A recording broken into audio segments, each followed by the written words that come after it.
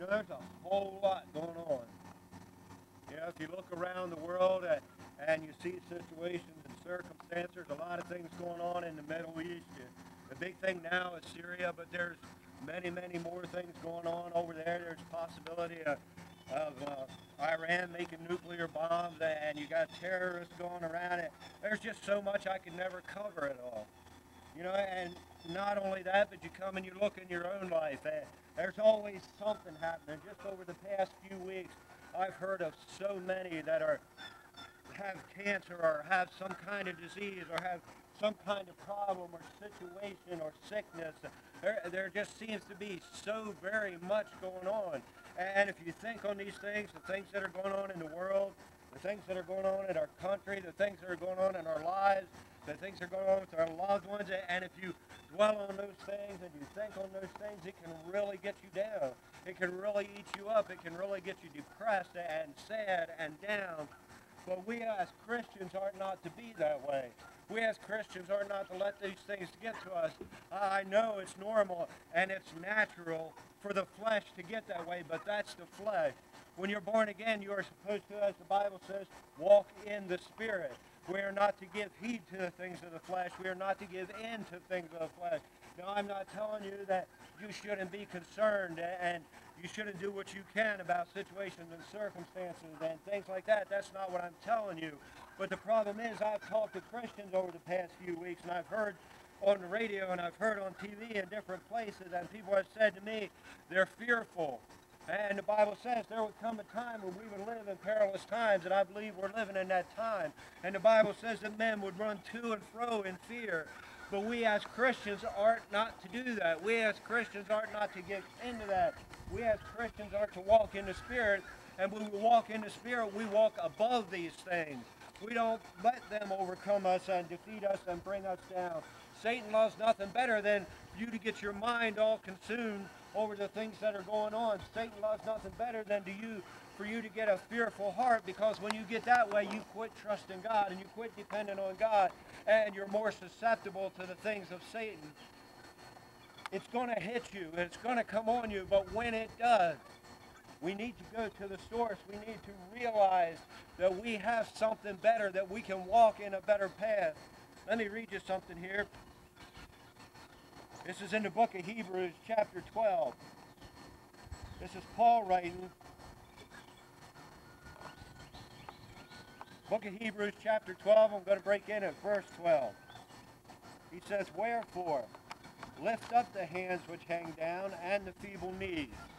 Now, to me, that's a description of somebody who's depressed, somebody who's down, somebody who's troubled, somebody's in turmoil. He's saying, lift up the hands which hang down and the feeble knees, and make straight paths for your feet, lest that which is lame be turned out of the way, but let it rather be healed. Follow peace with all men and holiness, without which no man shall see the Lord.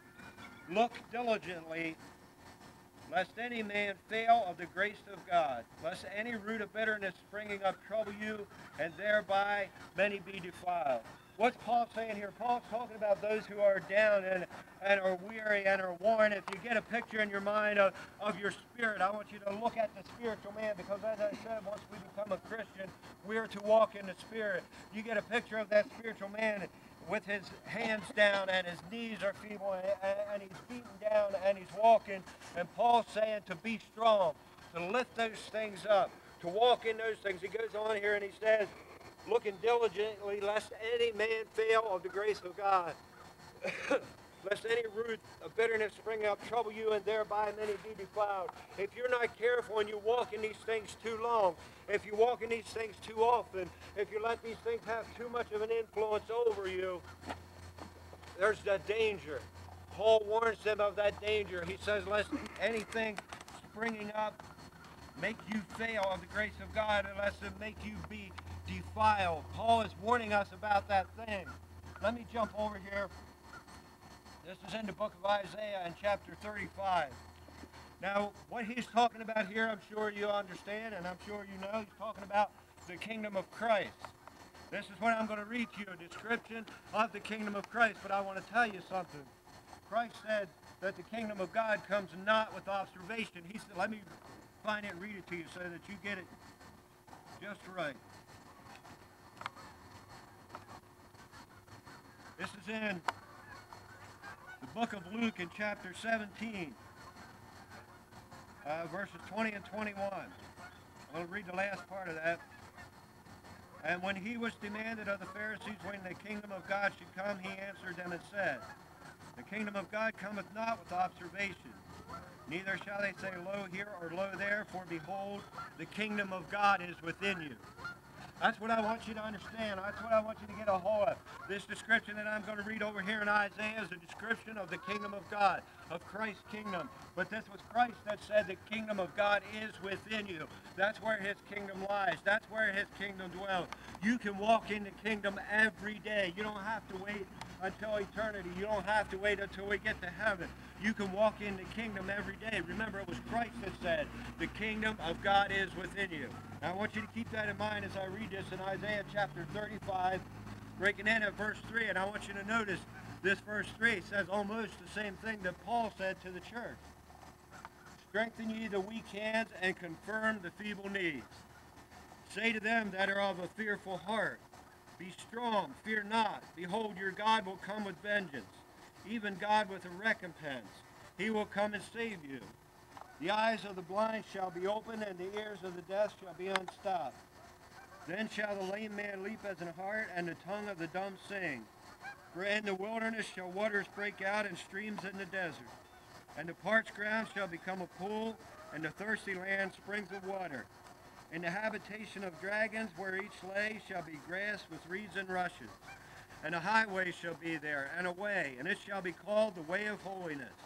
The unclean shall not pass over it, but it shall be for those. The wayfaring men, though fools, shall not err therein. No lion shall be there, nor any ravenous beast shall go up thereon. It shall not be found there, but the redeemed shall walk there. And the ransom of the Lord shall return and come to Zion with songs and everlasting joy upon their heads. They shall obtain joy and gladness, and sorrow and sighing shall flee away. I want to just recap here a minute before I get into this. I want you to think about walking in the kingdom of God. As a child of God, Jesus said that we are to walk in the Spirit. Jesus said that the kingdom of God is within you. This that I just read you in Isaiah is a description of the kingdom of God. This is what God wants you to walk in. This is where God wants you to walk, regardless of what's going on in the world, regardless of what's happening, regardless of what Satan throws at you, regardless of what your flesh wants to try to bring up in you, regardless of anything that goes on, you can walk in this. And that's where Christ wants you to walk. But you've got to get a hold of it, and you've got to understand it. As it said here, and as Paul also wrote that I read to you, he said, strengthen the weak hands and confirm the feeble knees. Say to them that are of a fearful heart, be strong and fear not, for your God will come. That's what the message is that I have for you this morning. I believe that's what God wants us to get a hold of this morning. Yes, there are some fearful and terrible and awful things going on in this world, but we as Christians walk in a different place. We as Christians have somebody who walks with us. We as Christians have somebody who watches over us. We as Christians have somebody who protects us. We don't have to be afraid what man can do. We don't have to worry about what's going on. Let me read you another thing. God just keeps putting these things on my mind. This is back in the book of Hebrews, the next chapter over in chapter 13. Listen to this. Hebrews 13, verse 5 and 6. Let your conversation be without covetousness, and be content with such things as ye have. For he has said, I will never leave you, nor forsake you. So that we may boldly say, the Lord is my helper, and I will not fear what man shall do unto me. We are supposed to walk in love, and perfect love casts out fear. We are not to be feared. We are not to be all eat up with worry and concern and fear over what's going on and what's happening, because when that happens, as what we read to you here this morning, when that happens, there's a danger that you'll be pulled down, that you'll be pulled away, that you'll be defiled by getting so caught up in these things, by worrying about what it is that man is doing. We are to focus on what Christ's doing. Just like I read there to you at the end, we can boldly say, I will not fear what's going on. I will not fear what man can do, because Jesus has said, I'll be with you and I will never leave you and I will never forsake you. And that's where we need to set our thoughts. That's where we need to set our mind. As I said, I have talked to people, I have talked to Christians who are scared to death about what's going on in this world. They're scared to death about what our government's going to do about it, about what this government's going to do, about what that government's going to do. I'm going to tell you something, it's all in the hands of God. I don't care what man purposes in his heart. I don't care what kind of plan he draws up. I don't care what he thinks he's going to do. God is in control, and what God says is going to happen is going to happen. You can sit and worry about it till your head explodes, and it ain't going to change a thing. God is going to have his way. God has a plan. As I told you, the Bible says in the last days, perilous times will come. He said there'll come a time when all these things are going to happen. But regardless of what is going to happen, he said, I will be with you, and I will walk with you, and you will not have to fear. That description that I read to you over there in Isaiah says that we can walk on a highway where no ravenous beast can come, where nobody can come and harm us. Regardless of what's going on around us, we can walk on that highway. Let me read you a little bit of that again, because I really want you to get a hold of this. He said that we are to strengthen ourselves, that we are to lift up our hands, we are to support our feeble knees, and we are to walk in love, not in fear. We are to walk on that highway that he said would be there. And that way of holiness is what he called it. They said there will be a highway there, and it shall be called the way of holiness, and the righteous shall walk thereon. And he gives a description of what that walk will be like. He said the parched ground will become a pool, and the thirsty land springs of water. He said on that highway the lame man will leap as a hart, the tongue of the dumb shall sing, the wilderness shall break forth in song, and in water, and in flowers, and in all these things. This is where you can walk. Spiritually speaking, you can walk that every day that you exist on this planet. Spiritually speaking, you can walk on that path if you walk in the Lord. If you walk in the Spirit, you can walk on that path. And he gives us these promises. Listen to these promises. The unclean shall not pass over it. No lion shall be there. No ravenous beast shall go thereon. Nothing evil will be found there. Only the ransomed of the Lord can walk on that highway. Regardless of what's going on around us, regardless of what's happening, we can set our sights on that highway and we can walk on that path. What Paul said was to lift up the hands that hang down, support the feeble knees, and make straight paths for your feet. If you don't make those straight paths, he said, lest the lame be turned out of the way. If you don't walk on that path that Christ has set for you, if you try to walk through this world using the thoughts of the world and using the intelligence of the world and using the wisdom of the world, Paul warned us that there's a danger that we can be turned out of the way. You can get so caught up in that stuff. Let me tell you something.